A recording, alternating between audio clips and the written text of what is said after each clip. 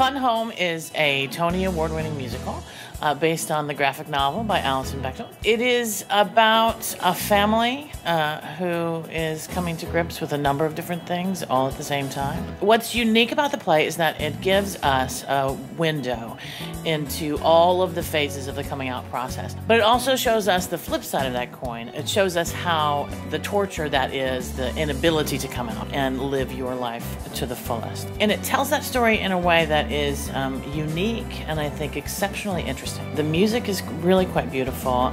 The book by Lisa Kron is terrific. It tells stories about people that you don't normally hear stories about. And for those of us in LGBT communities, it is so rare to see a story well told that is not sort of fraught with stereotype. I think that it will help non-LGBTQ communities come to a greater and more meaningful understanding. So that is why I feel super strongly about the play.